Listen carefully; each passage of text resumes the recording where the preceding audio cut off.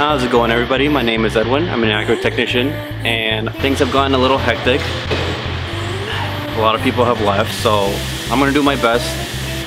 Yeah, that's the update.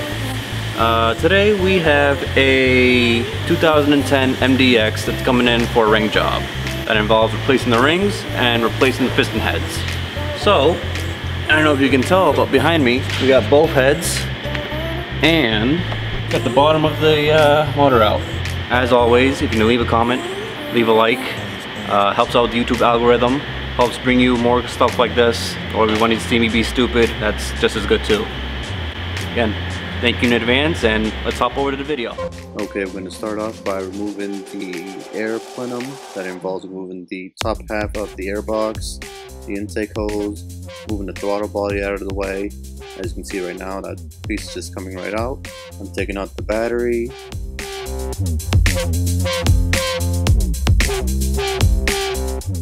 Now on the right side of the car, I am preparing to remove the components to gain access to the timing belt. This includes the PCM, the coolant reservoir, the power steering reservoir, the timing belt covers, the motor mount, and the timing belt tensioner. With all this stuff out of the way, I should be able to take out the timing belt. Oh, that's a sweaty back. That's a really sweaty back. I'm bringing sweaty back. Yeah. Sorry. And wow, that's really sweaty. I'm just showing that it's in cylinder number 1, top of TDC number 1, and I lost my train of thought. Nice.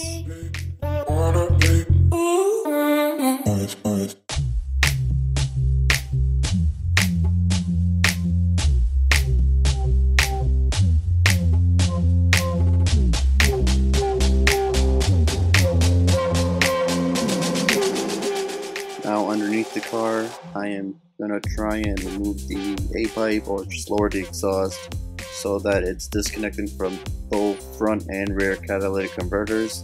That way when I'm taking the heads off, it's still not connected to the rest of the exhaust system. If you've ever worked on the Honda or Acura V6 engine, then you feel my pain when it comes to these head bolts. They are no joke. That's why I have this random pipe on my half-inch ratchet to get these things out of the way. But at least they're coming out.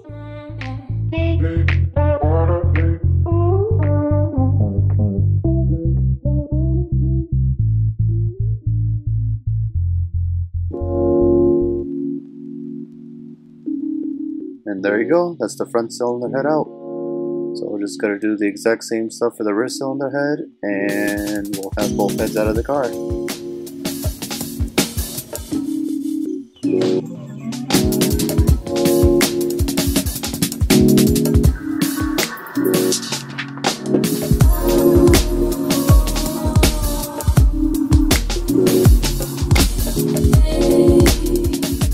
Now I am removing the oil pan and pickup tube and screen at the bottom of the engine so I can gain access to right here.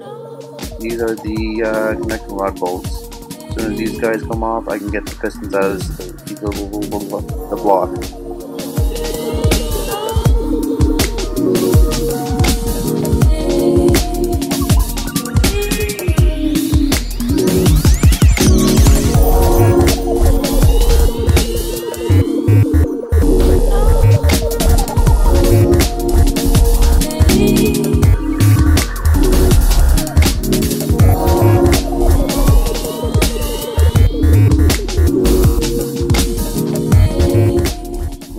I'm inspecting the block to make sure there are no deep grooves, scratches, or any abnormal damage or wear inside of the engine. If that's the case, I gotta replace the whole block.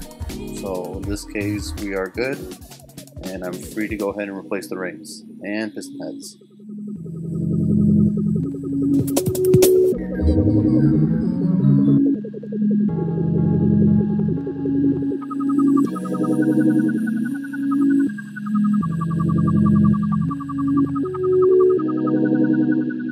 Taking apart the pistons really isn't that hard. Just got to remove the C-clip, or one C-clip that's holding the wrist pin in place. Gonna use the heat gun to heat the whole piston head up. Yep, there we go. And from there, yep, just gonna tap out the old wrist pin. That way we can disconnect the connecting rod, since we're gonna be reusing it, and swap it over to the new assembly. So over here, I'm putting in the new 1 C-clip. Gonna heat it all up. Start the new wrist pin in, and there you go. Here's the old one. You can see how all the carbon built up of all the oil that's been caked on there. Yeah, not too good. Here's some new rings. Each ring has its own designated position. The bottom ring you saw was the oil scraper ring.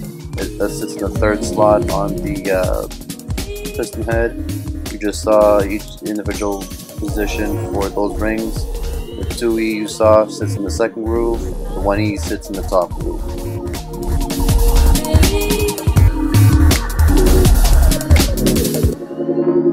Here I'm inspecting the connecting rod for any excessive wear or any unseen damage. Since it came out okay, we're just going to repeat the same steps for this piston for the other 5, and then we can put everything back inside the car.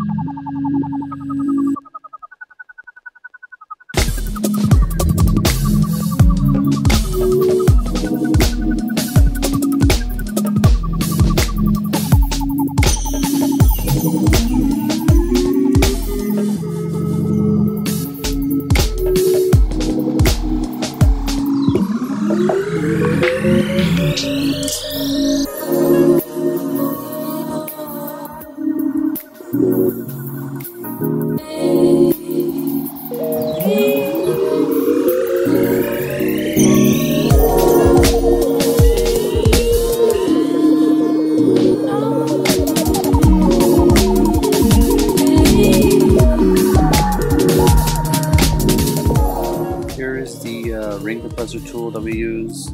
It just slides right in, and it's tapered so that as the piston gets pushed through, the ring is compressed so that they fit nice inside the block.